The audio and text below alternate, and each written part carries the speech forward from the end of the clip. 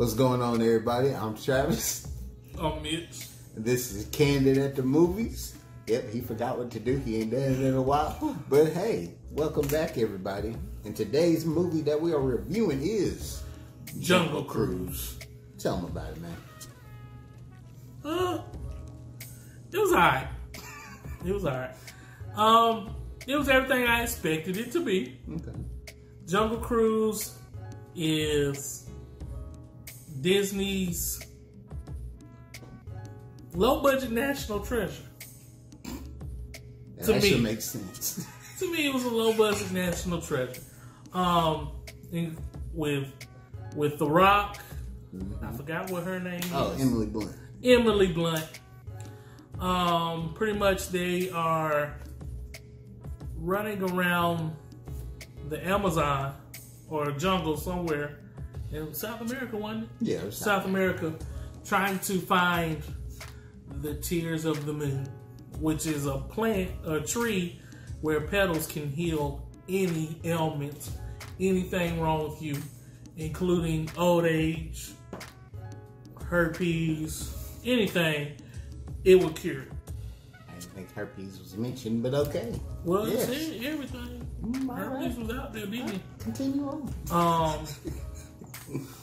Emily Blunt is the main character in my eyes. She is the protagonist. Yeah, I'll tell you. Who's just trying to prevent. Well, one, she wants to get the petal to prove that she belongs in this secret science community where it's all men. They don't respect women. And so she's trying to prove a point. Yeah. And The Rock just happens to be the captain of the boats and the one who leads her where she needs to go. But he a liar. He broke. Mm-hmm. And there's a lot going on with him. Trey, what you thought? I was one of those people that did see it in the theater. I thought it was fine. It's a good little movie for your family to go check out. But I know you probably felt the same way I did. You get 100% Pirates of the Caribbean vibes. And that's not even spoiling anything. Nothing about it. But honestly, you get the vibes from it. Swashbuckling stuff happens a lot throughout the whole thing. Especially with the villains, you're really going to feel the Pirates of the Caribbean feel. They stole it straight from Pirates of the Caribbean. But just watch it. It reminds me of Journey to the Center of the Earth.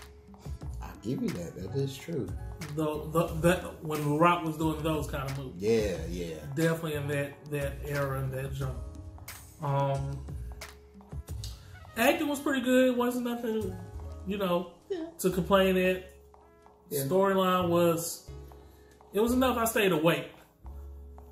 That's big vibes. Man, I had just took a nap. It was good enough for me to stay awake. The little ones loved it. Mm-hmm. They couldn't be here tonight because this would probably been one I'd have let them do. Yeah. They'll be back. They definitely will. Overall score,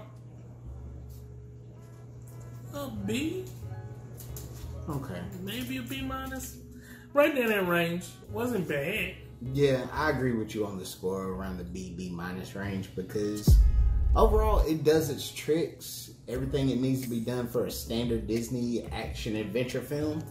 Just overall, I can't say something was missing, but I can't say it was anything that's going to be like a classic, something that you're going to remember for the rest of your life. Nah. This is definitely something you probably only really need to see one time if you want to see it. True. And I doubt this makes anybody's top 20 list of movies. Especially this year. There's a lot better stuff out there, but it's good for what it is. Exactly. It's a good Friday night, Saturday night with the family. Let's throw something on. Kids can watch it before we go to bed. Yeah, that's a good way of putting it. But what is even better is for you to smash your like button. Mash that notification button. Yes, please do it. Comment down below. Let us know how you felt about it, if you watched it, and whose login did you use to get on Disney Plus. Because I might need it, Look us up. Yes. But once again, I'm Mitch. I'm Travis. This was Candidate Movies. We appreciate you. And y'all have a great night. Ow.